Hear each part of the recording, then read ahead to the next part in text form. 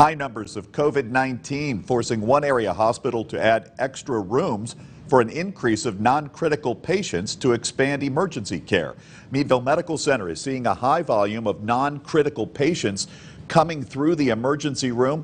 This trailer gives them extra beds for those patients. The trailer is part of the surge protocol plan to use in case numbers in the hospital increase. Of course, Crawford County is seeing more COVID-19 cases. The hospital hopes to never use the trailer, but it's there just in case. Where there's hospitals who have patients in the hallway, who there's beds lined up where they're just waiting for rooms. Our goal is to never get to that situation. So we want patients in rooms. We want the highest attention we can give them, and this trailer does a better job than having people in hallways. The trailer still has renovations that need to be done in order for the hospital to use it.